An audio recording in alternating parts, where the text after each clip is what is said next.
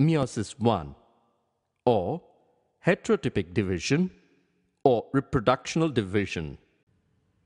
Karyokinesis 1. It is completed in 4 phases. In this, the chromosome number is reduced to half. Cytokinesis may take place immediately or it may be delayed till the completion of telophase 2. Prophase 1. Prophase of the first meiotic division is longer and complex. Based on the chromosomal behavior, it has been subdivided into 5 phases. A. Leptotene or leptonema. The nucleus and nucleolus enlarges in size. The chromosomes are long and slender. B.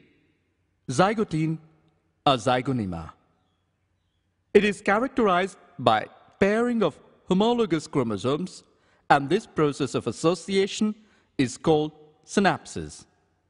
The pairs of homologous chromosomes are called bivalents.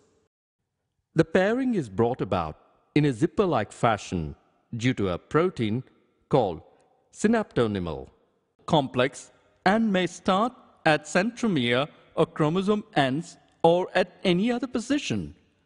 Based on the specific locations from which synapses occur, it is further classified into 3 types. 1. Proterminal synapses. Pairing starts at the polarized ends and progresses gradually towards the other extremity. 2. Procentric synapses. Pairing starts at the centromere and proceeds towards the ends of the chromosomes. 3.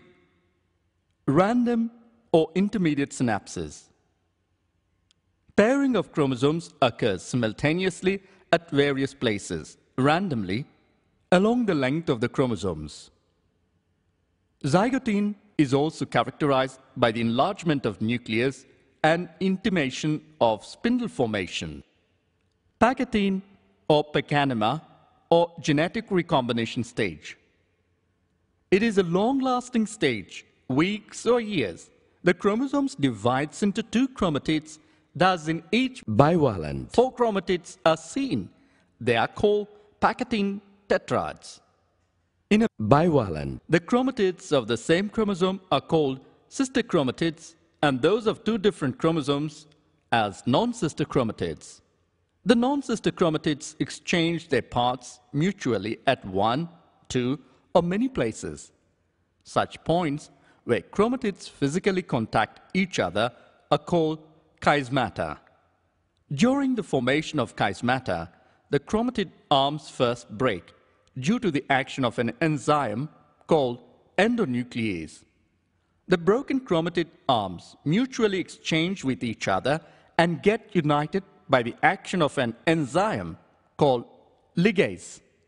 The formation of chiasmata lead to exchange of genetic material and result in recombination of genetic characters. This phenomenon is known as crossing over. It is responsible for the origin of new species and thus leads to evolution.